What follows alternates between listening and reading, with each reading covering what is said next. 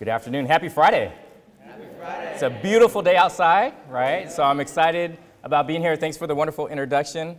And before I get started, though, I really want to acknowledge and commend the student life staff because this is such a great program. So let's put your hands together and give them a big, big round of applause.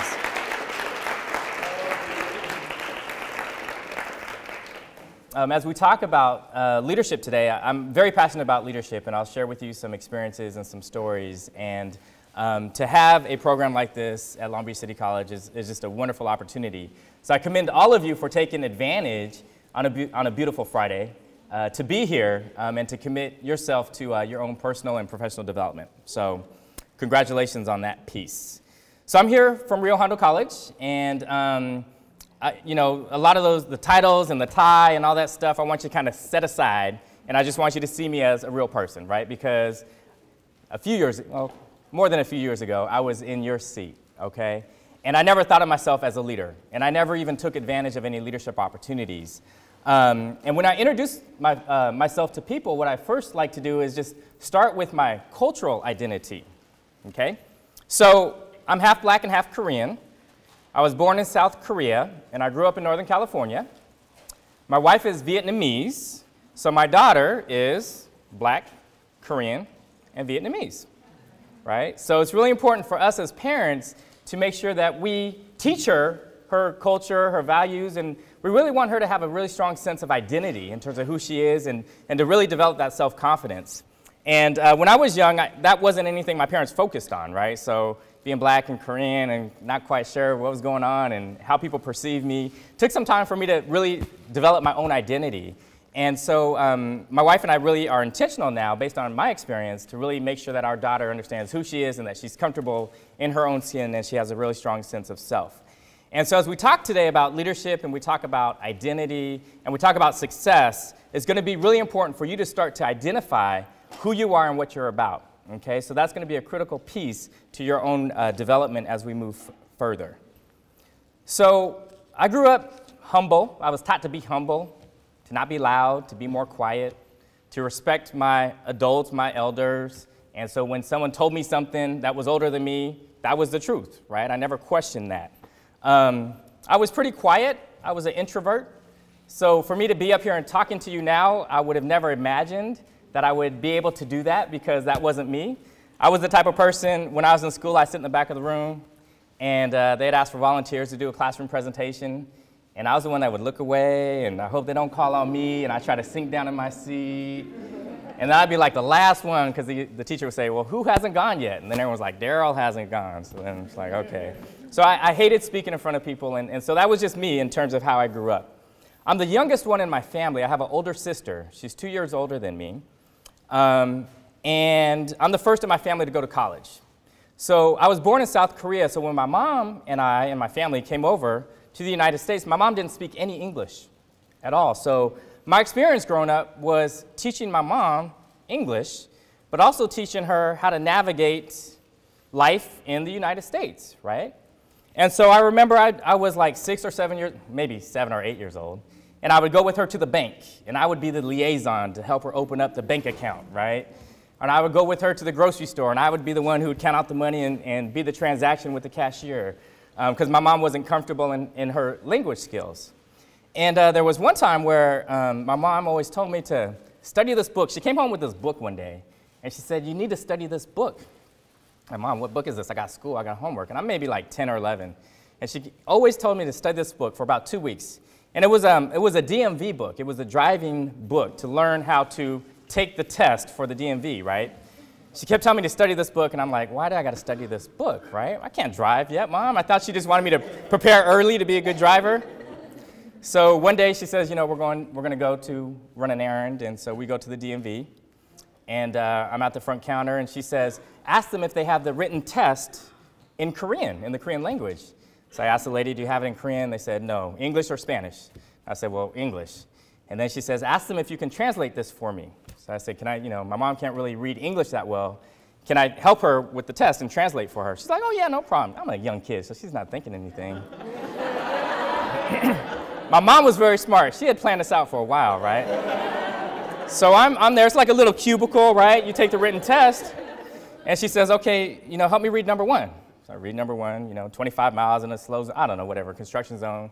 And then she says, what's the answer, A, B, or C? I said, B. I read the book, right? So don't tell nobody, but I think I helped my mom pass that test. But don't get it too, my mom can drive, all right? She had to take the physical driving test. My mom can drive, I promise. But those are the things that I realized at a young age. My mom relied on me for a lot of these things, and I took on a lot of responsibility. And at the time, I never thought about it, but as I reflect back, I was learning a lot of important skills, right? I learned responsibility. I learned how to be, she could rely on me, right? And it helped my self-confidence because I started to feel like I can do things, right? I was at a young age, I could start doing things.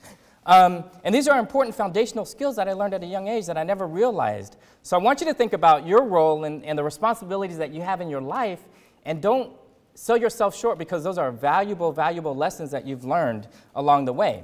Anyone here ever play sports at all? Any athletes? Yeah, I mean, I played sports growing up, baseball, Pop Warner football, all those things. And again, those were life lessons that I didn't realize in terms of being able to work with other people, to set goals, and then work with other people to achieve goals, to collaborate, to do your responsibility and do your part so it would serve the betterment of the team. And so those were all important lessons. And so as we talk through this today, I'm going to give you 5 life lessons that I've learned. And the first one is, don't underestimate your real life experiences because they matter. They matter. And so at the time, I never thought of these were leadership skills or I was learning how to do leadership.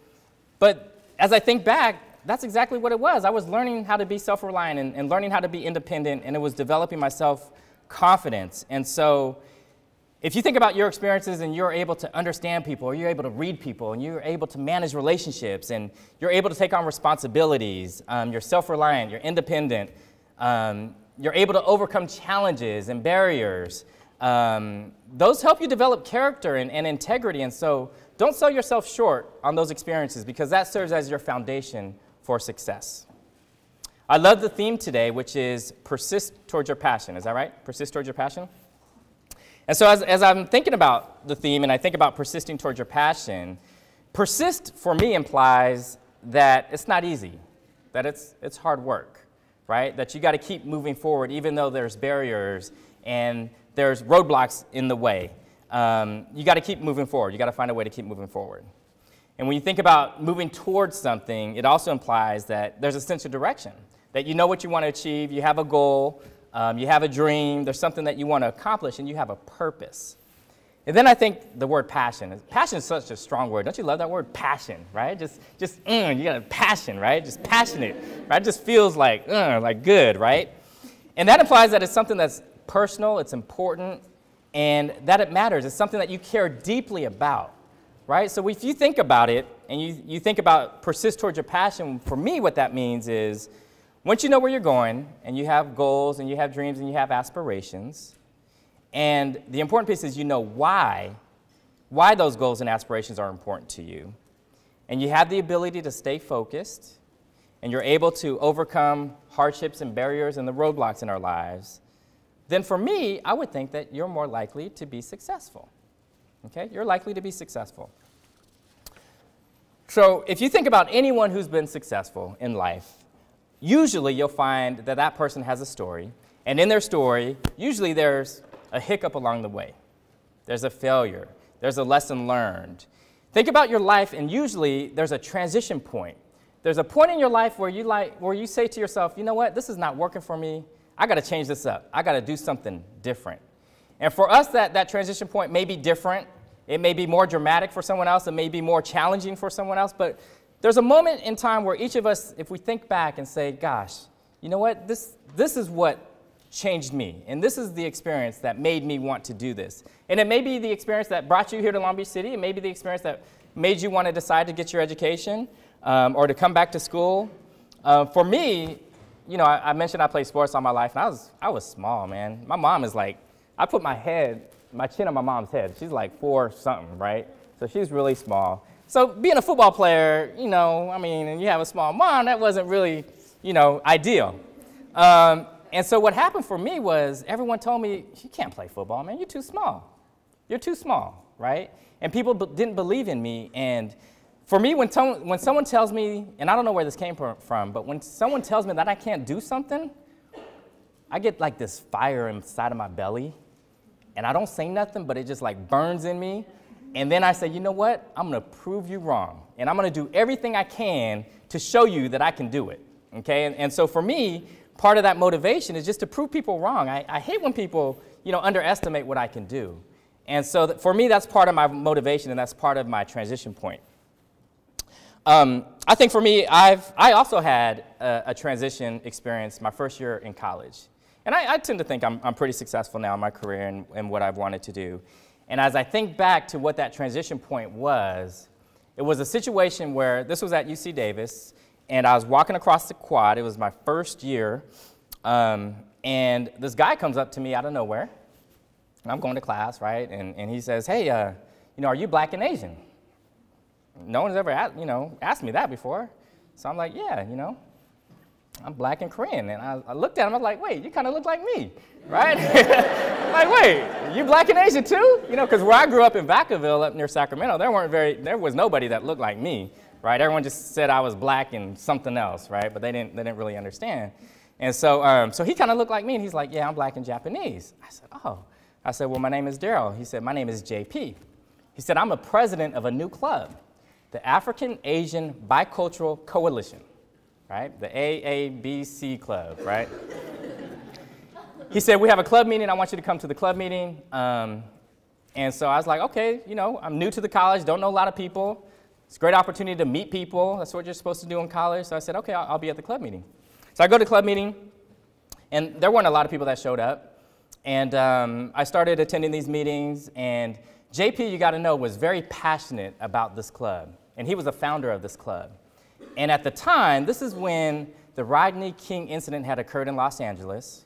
And there was a lot of conflict, particularly between the African American community and the Asian American community, not only in Los Angeles, but across the country. And so what he wanted to do was he wanted to have this huge conference at UC Davis in the spring. This was in the fall. In the spring, he wanted to have this huge conference to bring leaders from both communities to talk about it and to have some dialogue and figure out what we can do in our communities to address these issues and address this conflict. So he was really passionate about this club, and that was the purpose, was to have this conference. So he comes up and he says, eventually, later that quarter, it was a quarter system, he said, I'm graduating. He said, I'm going to law school. He said, but, Dyrell, you've been the one that's been coming to the meetings. He said, plus you're only a freshman. You're going to be here for 4 years. I want you to take over this club. I want you to be the club president. I'm thinking the club president, like, first, shouldn't there be like an election? Like, how can you just make me the club president, right? And I've never been involved. I didn't know what that meant, but I just knew he was so passionate about it. And I'm a nice guy, right? So I'm thinking, well, this is so important to you. You care about it? I mean, okay, I'll be the club president. I didn't think anything of it. I didn't know what that meant. So I was the club president. JP goes off to law school, and he's gone. So there was a list of people that he told me to call that were interested in the club, the officers, so to speak. So I call them up and tell them we want to have a meeting. They're like, you know what, Dyrell, I'm about to graduate. I'm working. I'm busy. I'm in my major now, and my major's tough. I can't be a part of the club. So I'm thinking, man, I called everybody that was on the list, and I was still kind of shy in college, right? So I'm not going to go up to somebody in the quad and meet him like he met me. That just wasn't my personality. So I'm thinking, man, this is really rough. My school is getting busy. I need to find a job. So he gave me a big old binder, and what I did was I put that binder in my closet in my room. I set it aside, and I went about my business, going to class, got my backpack, meeting people, right? So life was good until one day I got a phone call. Who called me? JP. Dyrell, what's going on, man? How you doing? JP? Yeah, this is JP, man. Law school's kicking my butt, but, I'm excited about this conference. We're getting closer. I got the speakers lined up. I got the room. I want to come and talk to the club. We need to have a meeting. I need to let them know what they need to do to make this happen. I'm like, man, JP, man, I've been really busy with school.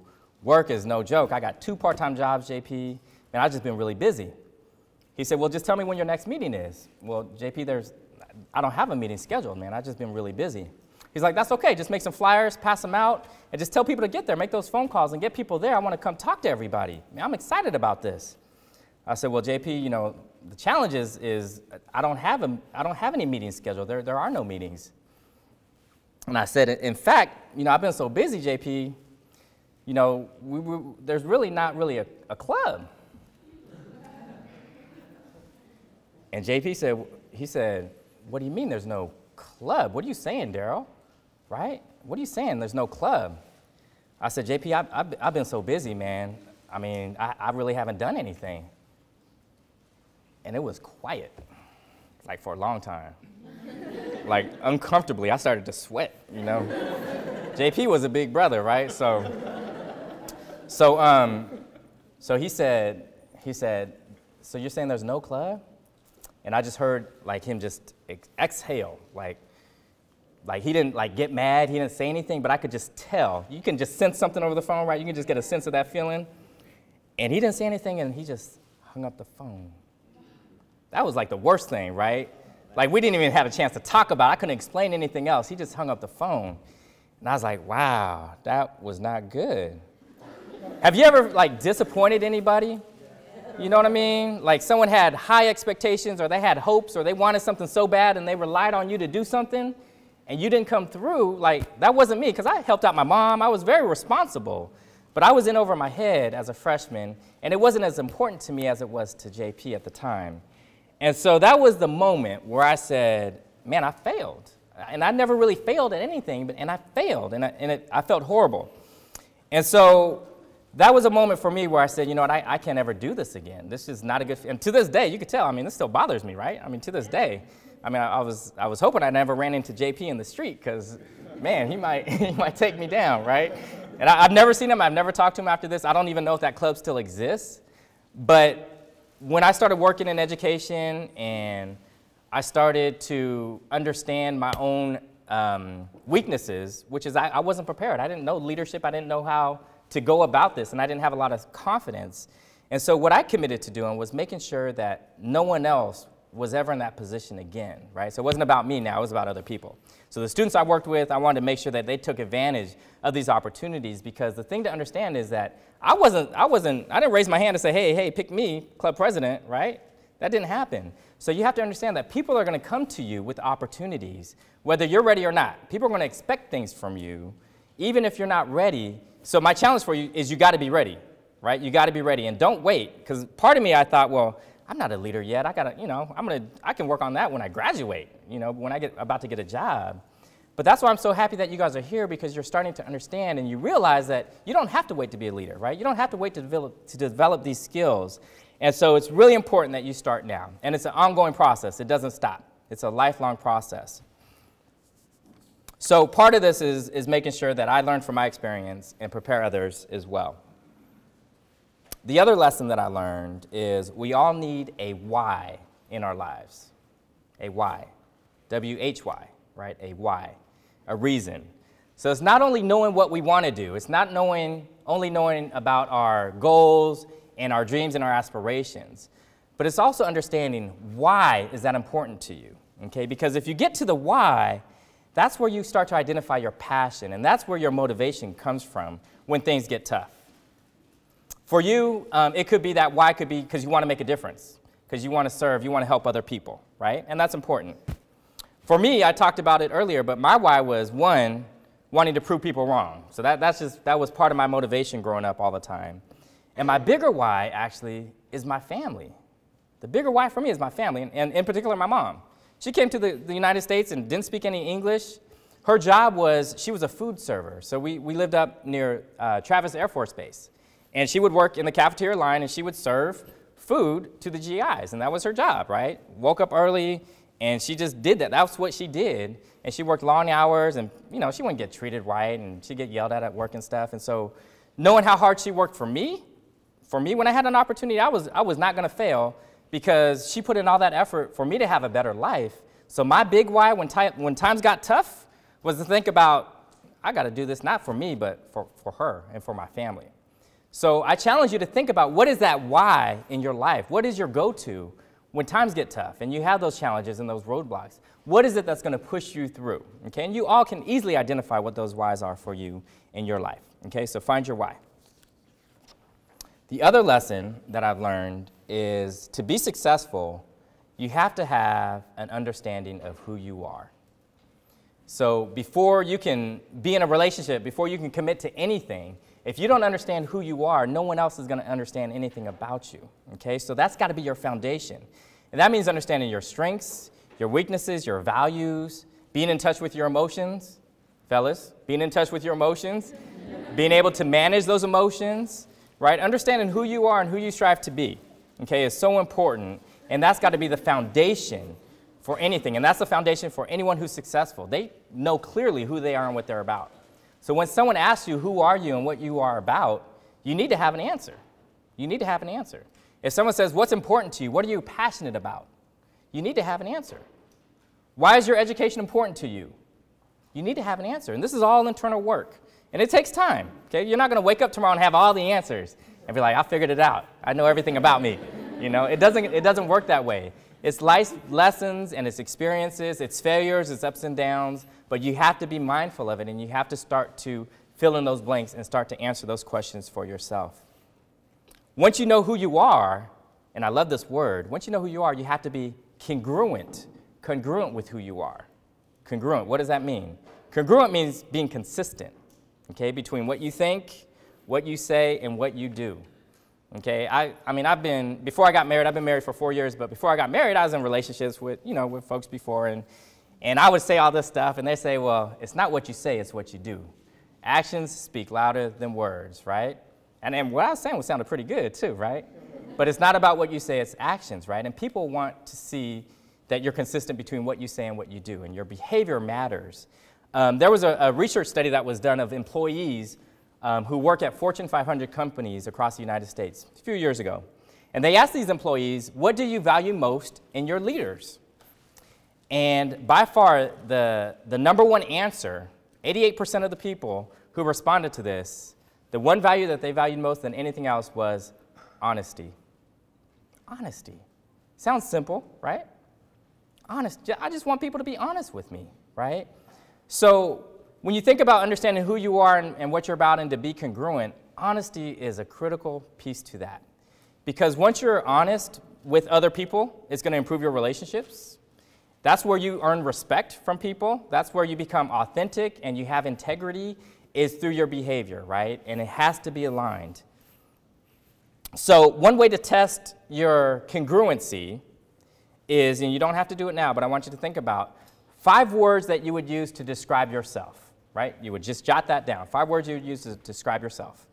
Then you go to people that are close to you, your friends, whoever's close to you, and say, give me 5 words that you think describe me.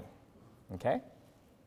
And what you want, the goal is you want those words to be similar, right? If I wrote words that said, I'm confident, I'm funny, I'm smart, and then I asked my wife, and she's like, no sense of humor, arrogant, we got a problem because now I see myself differently than how other people see me. And to be congruent and be consistent, you want to see yourself in the way other people see you as well. Okay, so that has to align as well.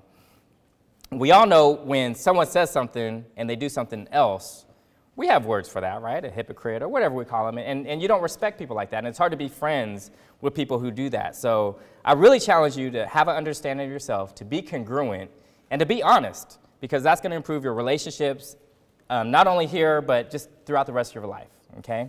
Easier said than done, right? So once you know who you are, once you are congruent and you're consistent, lesson number 4 is to have a positive mindset. Have a positive mind. I think I'm a positive person. I like to be positive, and I like to be around people who are positive. I hate when people just are negative around me, because then that brings me down. It just takes my energy. It just drains me, right? And I don't like being around that. I want to be positive. There's an author, T.F. Hodge, who says, the sky is not my limit, I am. The sky is not my limit, I am. And that's so true. When we talk about our mindset, most times we're the ones that limit ourselves because of what we think. We put ourselves in a box, or we put limits on ourselves simply by what we think. Has anyone ever seen a hypnotist in person ever? Like live? Do you believe in it? Yeah, I got it. Oh, see? Man, okay. So before I went to see a hypnotist live, I was like, man, whatever, that's fake. They're paying these folks or whatever, right? But it was real, right? Was it real? Was it real? For you? No. Oh, you didn't believe it? Ah, okay. Oh, did they? Ah, well, you went to the wrong hypnotist. So check this out. The one I went to was like a real hypnotist. No, I'm playing. A real hypnotist.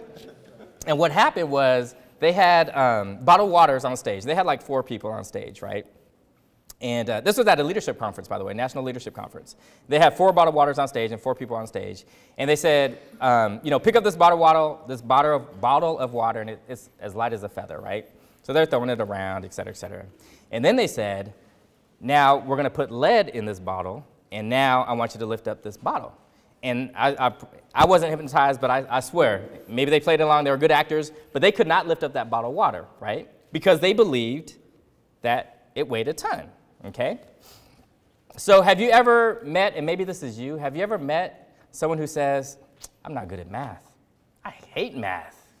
I suck at math, right? And what happens when they take a math test? They don't do very well. Someone says, man, I hate to speak publicly. I get nervous. You know, it makes me so nervous when I speak in front of people. And what happens?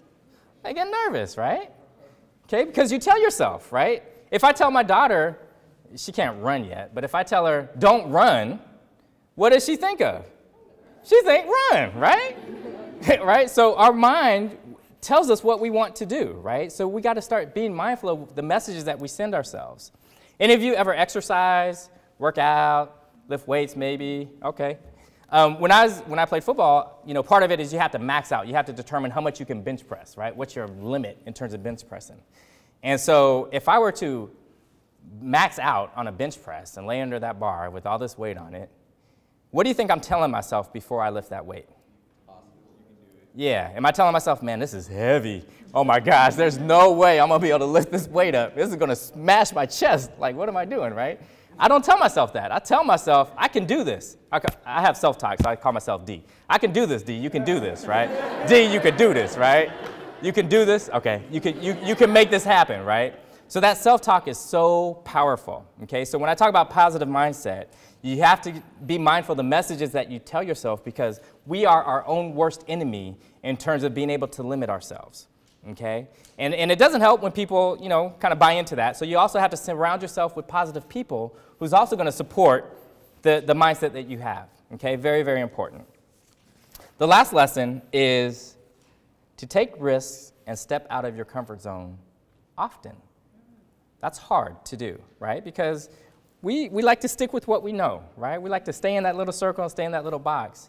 But that also limits our opportunities and it limits our potential, okay? So I challenge you to be mindful about taking a risk and stepping out of that comfort zone. If it's, you know, like me in class, back then, my challenge to myself would have been, I need to raise my hand. I need to participate in class, right? That's the challenge. That's stepping out of my comfort zone. So whatever your comfort zone is, you need to identify where that is and take a reach out of that comfort zone. Whether it's about thinking about where you want to transfer to, right? Think outside the box and be willing to take a risk in terms of those options and those possibilities. Because the more that you step out of your comfort zone, the more you're going to grow and the more you're going to learn, okay, about yourself and what you're able to do.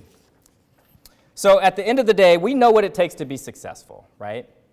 We all know what it takes to get an A in a class. What does it take to get an A in a class? You got to study, hard work. You got to show up to class, right? We know what it takes, right? And I knew what it took. I wasn't a straight A student, right? So it wasn't a matter that I didn't know. It was a matter of me not willing to do the work.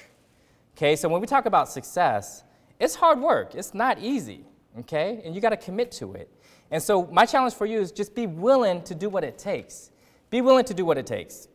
Be willing to not underestimate your life experiences. Be willing to understand the why in your life and find that motivation, that passion. Be willing to understand yourself. Be willing to be honest and to be congruent. And be willing to have that positive mindset.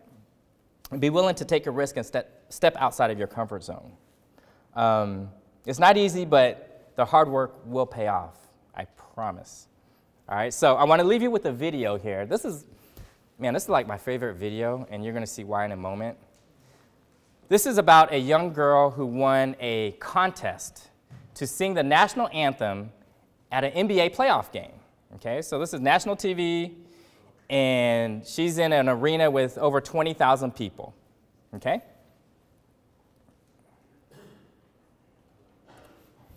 And now to honor America and salute the men and women serving our country with our national anthem. Please welcome, as voted by you, the fans, our winner of the Toyota Get the Feeling of a Star promotion, Natalie Gilbert.